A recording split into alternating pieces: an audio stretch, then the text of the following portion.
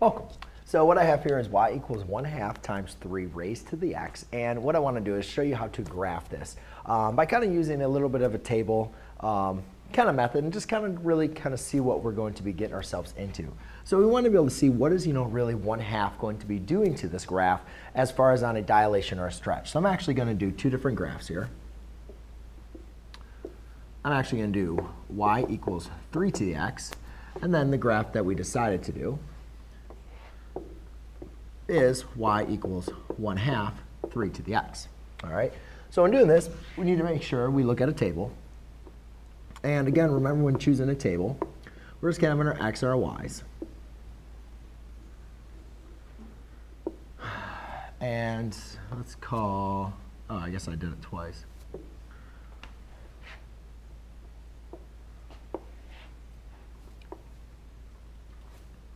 All right, so usually what I like to do is -2, -1, 0, 1, and 2.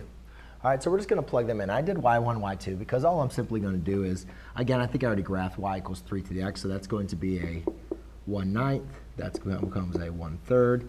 That becomes 1. That becomes 3. That becomes 9. But what about if I multiply each one of these now by 1/2, right? Because that's essentially what I'm doing. You always got to take your base, raise it to your power, and then we multiply by 1/2. So if I multiply each one of these by 1/2, I now have 1/18, 1/9, 1/2,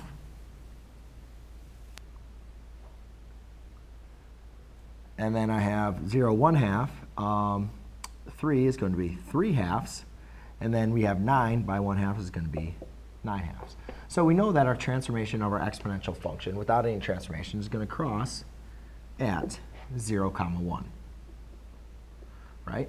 But now, ladies and gentlemen, what you can see is now when x equals 0, now my y value now crosses at 1/2.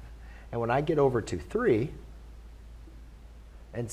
or get up to 2, instead of going up to 9, now I'm at 9.5, which would be 1, 2, which would be around 1, 2, 3, 4, 4.5.